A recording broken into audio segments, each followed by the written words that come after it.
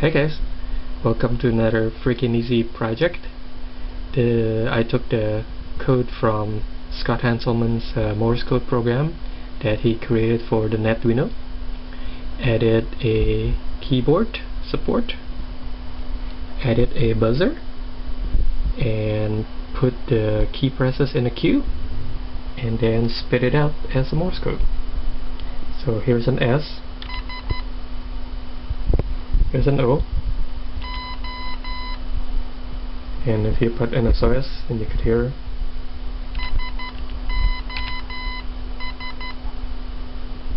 here's an H,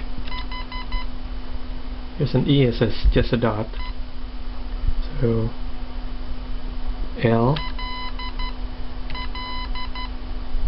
and finally an O. So if I type hello,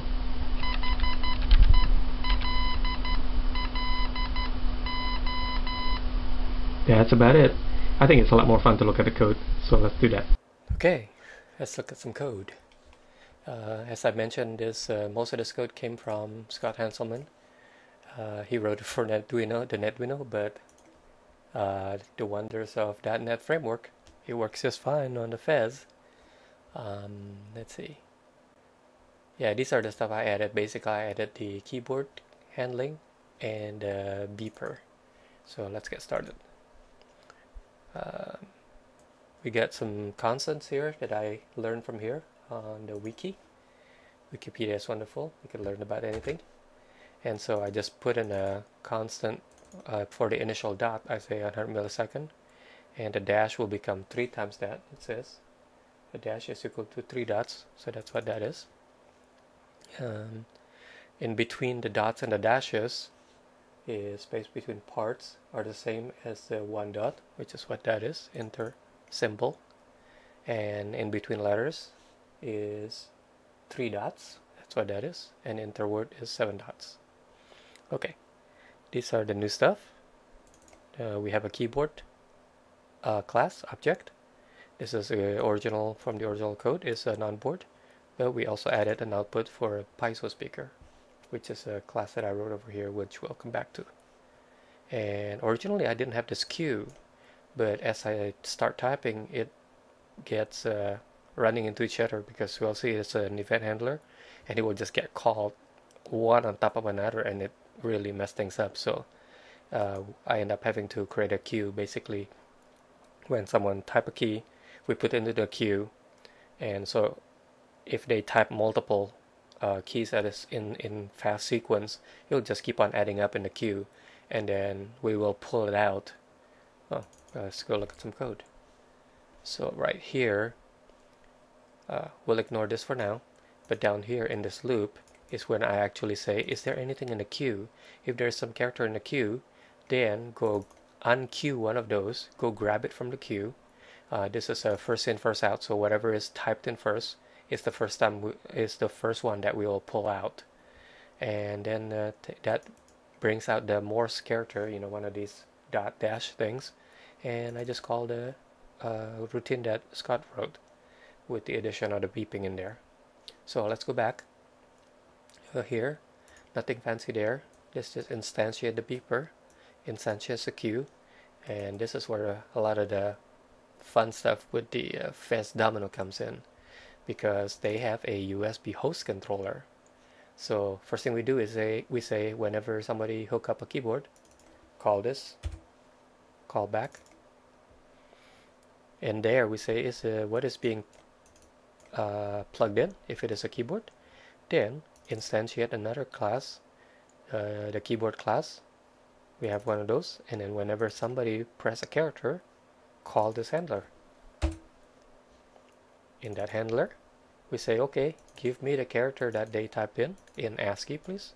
There's also non-ASCII versions here, so if you're interested in the actual key, apparently every keyboard character on the keypad and physical keyboard has a special code, but we're actually using the standard ASCII.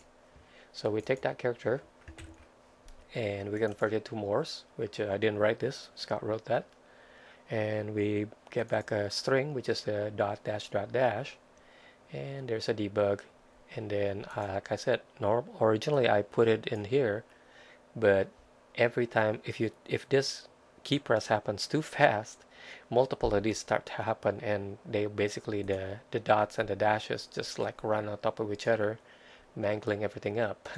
So instead we enqueue it, basically put it into the queue, and the code that you saw earlier up here in the main will unqueue it if there's anything to unqueue.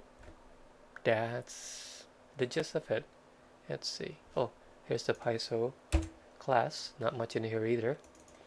We when they instantiate that class, we say I want a PWM on pin 5, and then later on over here in transmit dash, eventually, okay, so this one is like a string of dots and dashes. It goes through every character, and it will transmit either one dot or one dash character, not a string. And this is where I edit my code, which is if it is a dot, if the parameter that's coming in is a dot, then wait for the dot time, which is 100 millisecond. Otherwise, wait for the dash time, which is 3 times that. And so this is Scott's original write to turn on the LED. And in the meantime, we beep for that long. And then once the beep is done, meaning that we've had left the light on for that long, for this long, we turn the light off. And that's about that. Finally, the beeping. Not much in here. This is a built-in call on PWM. You tell it what frequency you want.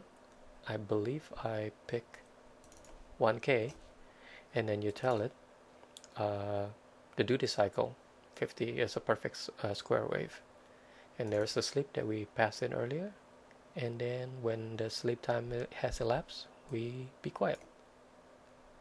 I think that's all the code. Let's see if I forget anything else to mention. Well, I think that's about it. Thanks for watching. If you got any questions, send it in. Thanks. Bye-bye.